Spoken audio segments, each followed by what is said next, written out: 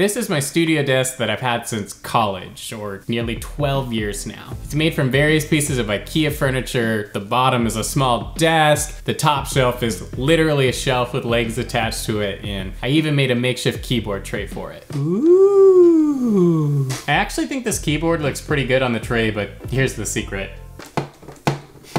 It doesn't go down low enough for it to push in. I attempted to keep the wires tidy with zip ties and cable mounts, but this definitely used to look a lot better than it does right now. She's been a great desk, but it's time for an upgrade. Sweetwater was kind enough to send me this Gator Frameworks Elite Series desk to take my home studio to the next level. This is my first actual studio desk I've ever owned, so I'm kind of excited about it, but we do have to assemble this thing, and I am not the most handy human alive, so we'll see how this goes.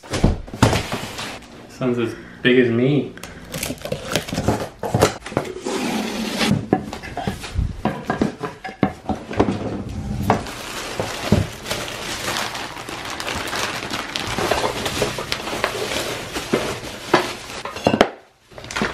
I went ahead and laid out all the pieces to get a nice camera shot, but it's very impractical because I can't really sit anywhere or work anywhere in this room. So it's not gonna look as pretty as we go, but this is definitely more pieces than I thought it would be, but you know, that's cool. Let's take on the challenge. Also, this is probably one of the only times you will see me in shorts on YouTube, so you're welcome, I guess. Based on these instructions, it looks like the first part we're making is the actual desk. I'm gonna screw the legs into the table.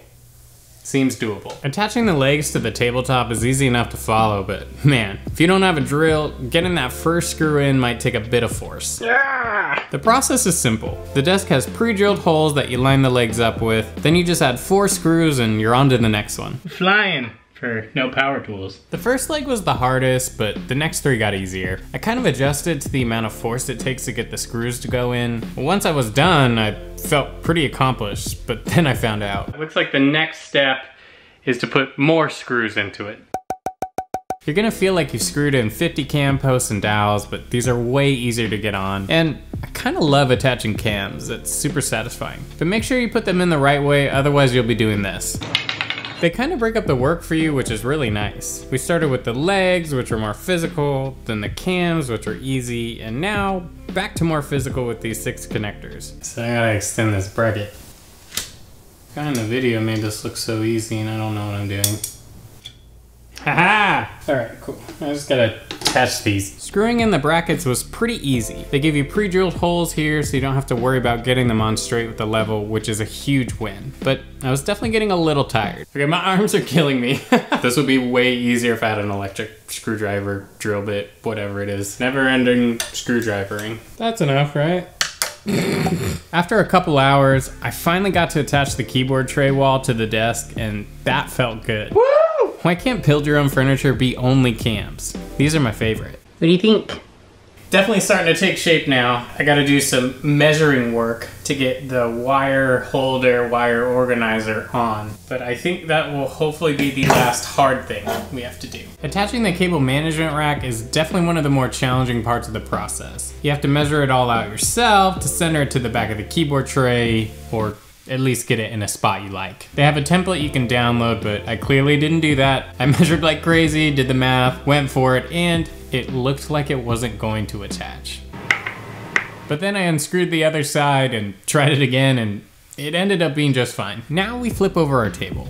Oh, and don't worry if the inside of the legs appear to be moving around or falling out. They're supposed to do that. Once it's upright, you can adjust the feet to get it level. Close enough. I can live with it. Attaching the actual keyboard tray is fairly easy because you just have to snap it into place. It did take me a couple tries, but once I got it right, the tray was rolling smooth. These holes in the desk are so you can attach a boom mic for podcasting or content creation. Pretty nifty. At this point, it had probably been 4 hours, mainly because I wasn't using any power tools and I was filming the whole process. I'm sure you could cut that time in half if you use power tools and you didn't film yourself. Now we were on the top shelf and you can probably guess what we had to do. You actually have the ability to set this desk up with either a single rack unit space or a double rack unit space. I think for me, since I'm not planning on racking anything at the moment, I'm just gonna go with the single because it gives you 3 bigger spaces as opposed to 2 really large spaces and a skinny one in the middle. I think visually that's just gonna look nicer, but you know, hopefully that's true so that we don't have to redo this.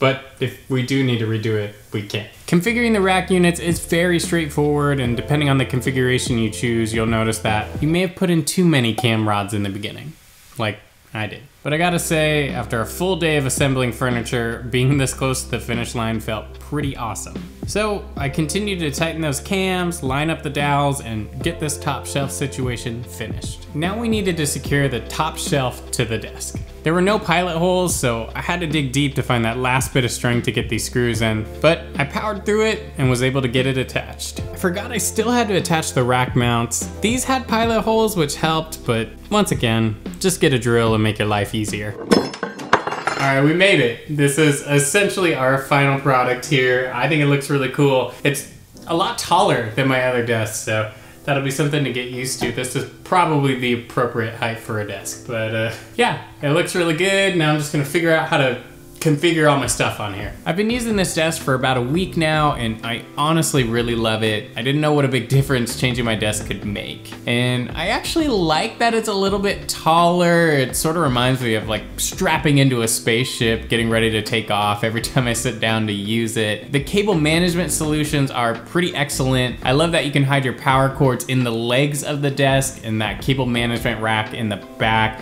makes it super easy to keep things clean and out of sight.